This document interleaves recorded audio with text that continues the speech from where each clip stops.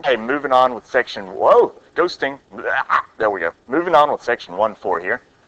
We talked in class yesterday, or Tuesday, depending on what day you watch this, about local and absolute extrema. We also talked about intervals of increasing and decreasing. So I'm not going to talk about those two things in the video, but what we have not talked about is average rate of change. It's the last thing in section 1.4.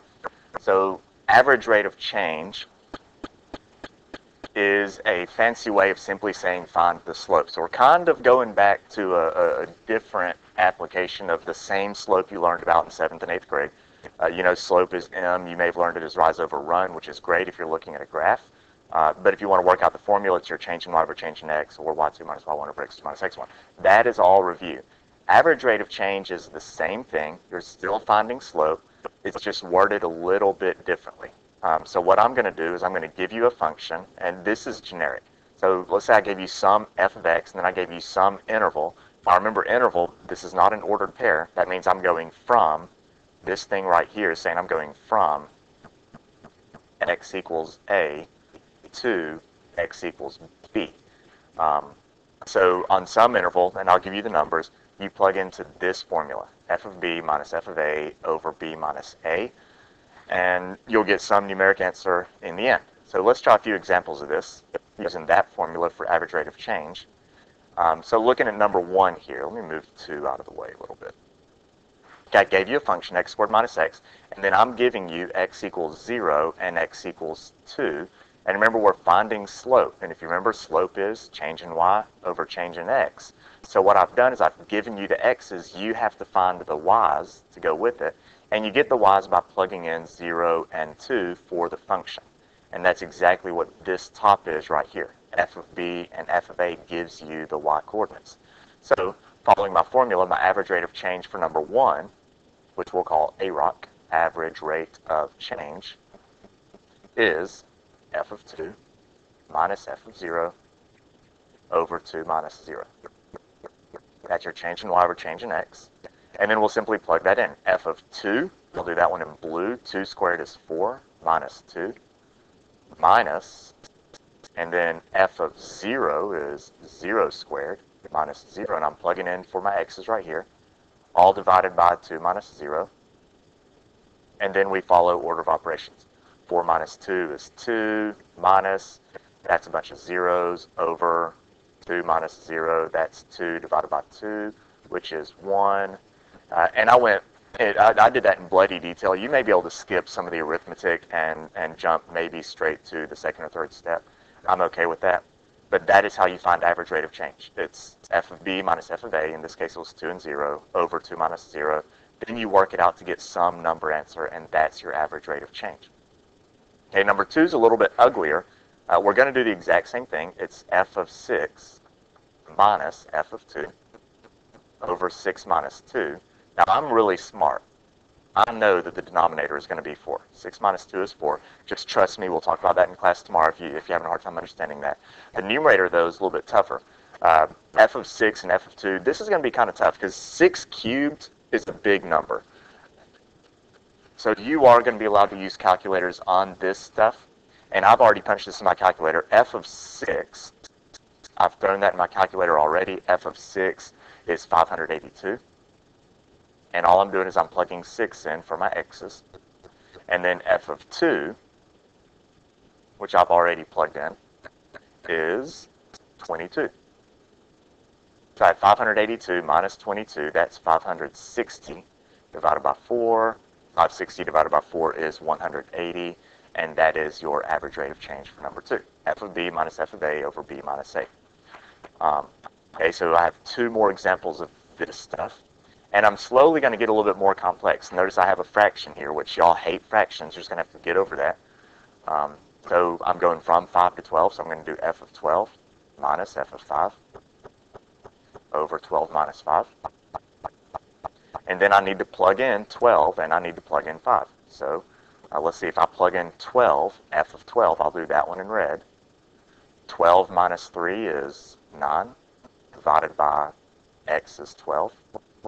Minus, and then in green I'll do the 5, f of 5. 5 minus 3 is 2, divided by 5, and this is all going to be divided by 7. Now we have to clean this up, and you don't like fractions, but I'm going to show you a little trick. First, 9 over 12 will reduce. I'm going to change 9 over 12 to 3/4 to make my fraction just a little bit smaller. Now the rest of it's going to stay the same, minus 2/5 over 7. And what I'm going to do to make this a little bit easier for you is I'm going to look at all 3 of my terms. I have a 3/4, I have a 2/5, and I have a 7, which 7 is over 1. So 7 divided by 1, and I'll look at my common denominator for all 3 of those. I have a 4, a 5, and a 1.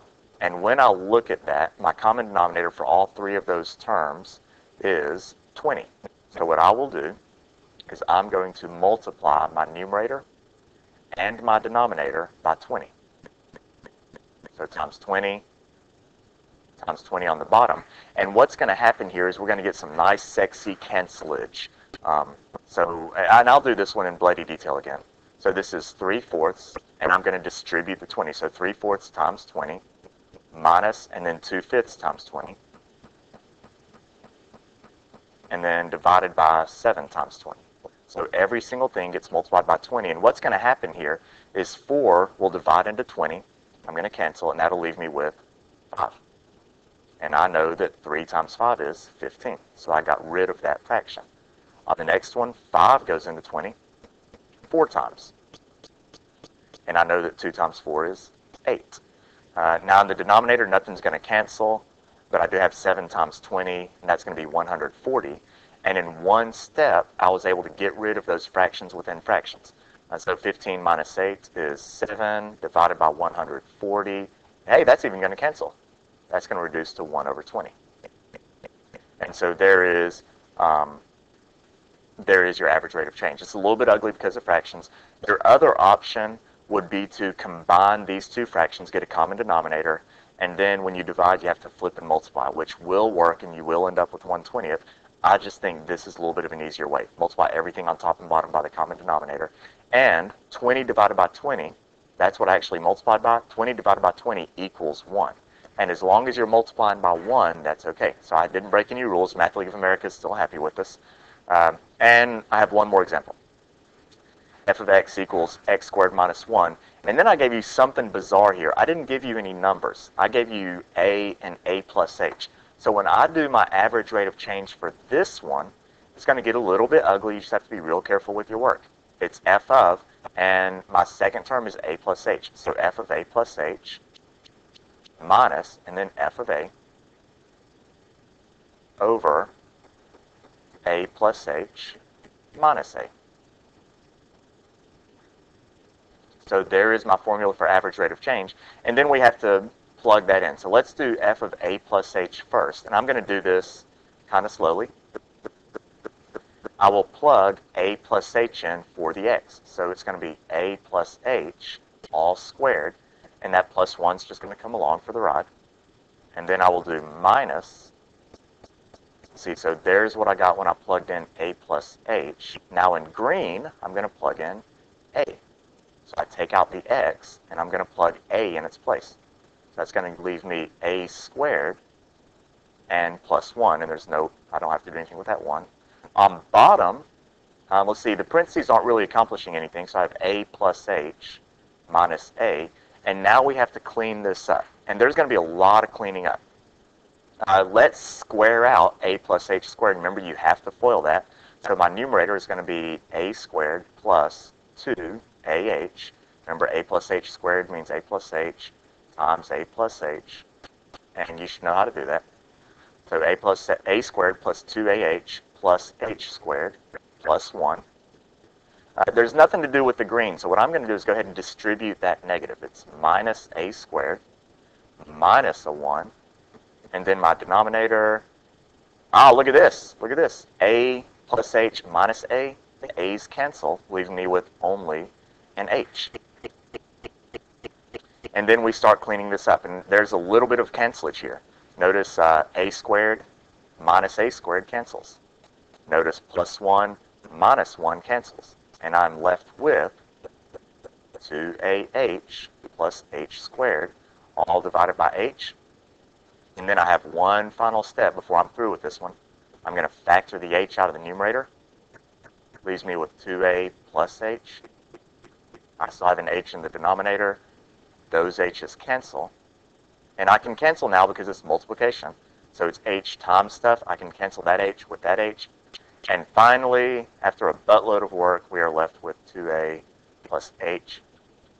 And that is your answer for the average rate of change. There we go, 10 minutes. I guess that wasn't too bad.